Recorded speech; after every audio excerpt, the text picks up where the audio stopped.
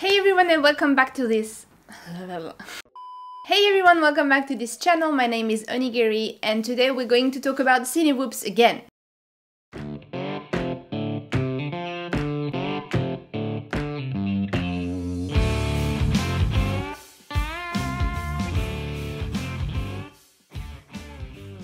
So this is the second episode of a series I'm making currently on cinewhoops. Like I said in the previous episode, I'm currently trying to find a good or several good cinewhoops for me to fly around when I'm going on holiday, if I find some cool scenery. And I also want this cinewhoop to be able to carry an HD camera.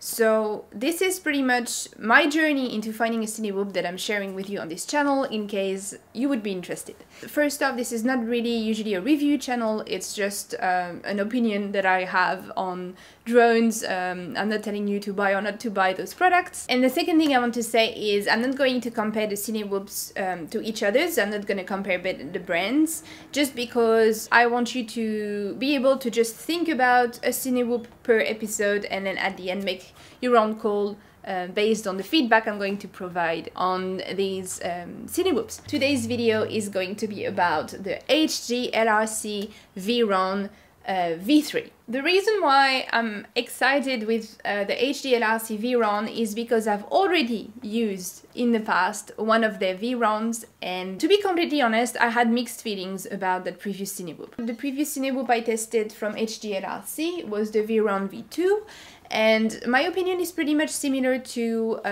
Oscar Liang's opinion on his blog. If you want to go and have a look and read his article about it, this is pretty much what I think as well. I think it was well thought, but there were a couple of flaws in it.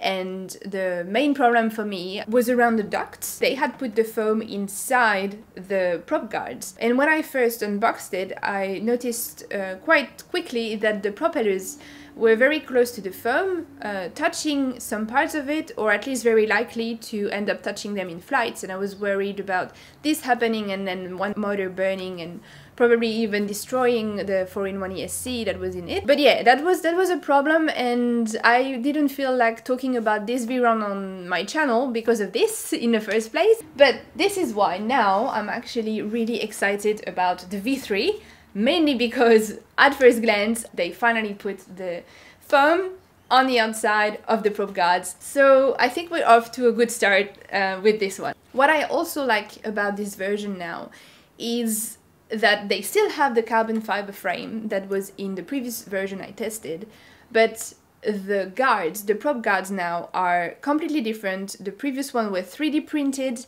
and they didn't look as sturdy as I wanted. The new version have prop guards that are more like what I want to see on a cinewhoop. So it's a full piece of plastic on each side and it just inserts inside the frame, and then you add the foam on the outside. And I just think at the moment, looking at this, it looks like a big improvement from the previous version. What I'm hoping with this one is to put my GoPro Hero 6 in the long term with it. I'm gonna fly it on 4S with the CNHL batteries 850 milliamp.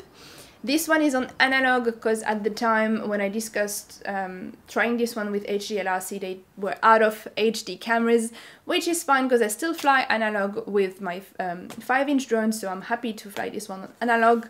I'm gonna fly it with the Crossfire protocol, so they've put the Crossfire Nano RX at the back. This stack in the middle is the Zeus FC that will have better flight on it. The camera that they've put on it is the Cadix Rattle. The motors we have on it are the HGLRC 2004, 3000 kV, so it's exactly the same size as what I have on my Micro Apex HD.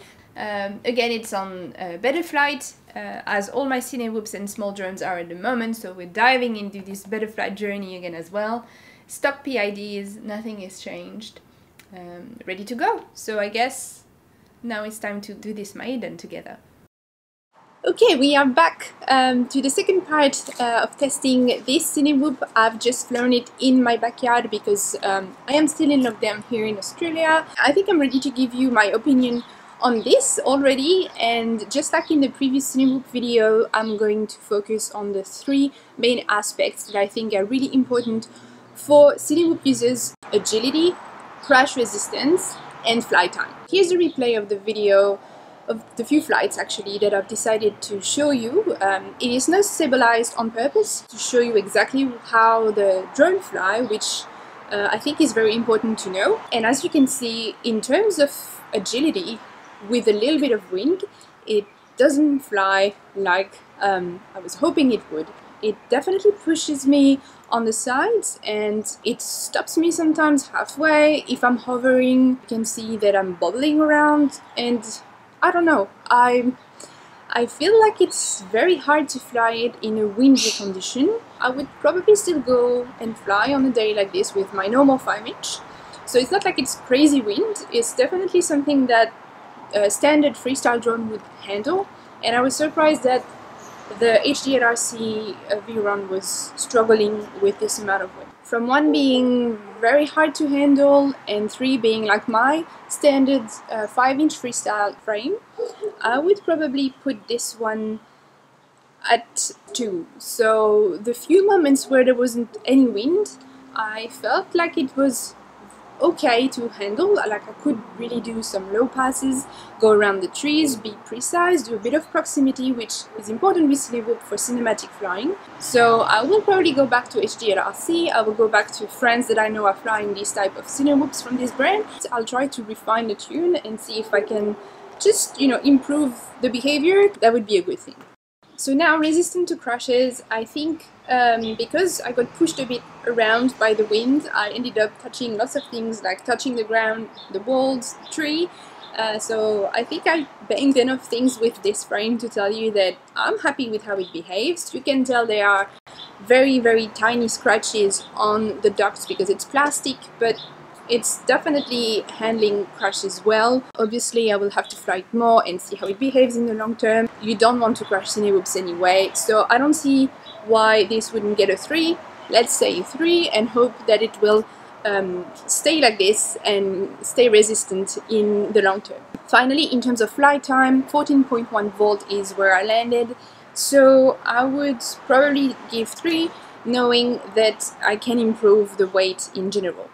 What you might have noticed is that I removed the foam. I think I just don't like foam. I think it doesn't work for me because it felt like it was gonna fall during the flight. So I didn't want to take any risk. I didn't want it to fly and do something weird inside the duct. So I just taken it off. And I think if I really want to keep it in the future, I might just glue it with a light glue on the outside of the ducts and sort this problem out. I'm editing the video right now and I realized that I was able to stabilize the footage with Real Steady Go, which is also the first time that I've done it for me on this channel. I never stabilize my footage. So it's actually interesting to see the results. I'm only playing a few seconds of it now, but I feel like I will do a quick vlog about it to show you the difference between the genuine footage and the Real Steady Go.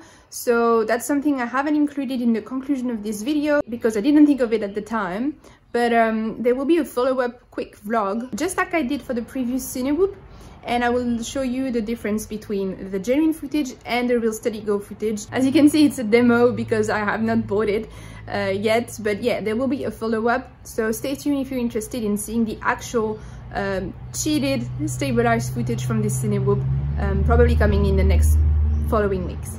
So thanks for watching today. If you like this episode, just feel free to subscribe, give me a like, and if you want to hear more about FPV, I have a podcast called Onigiri & Co. My regular co-host on it is Mayan Hai.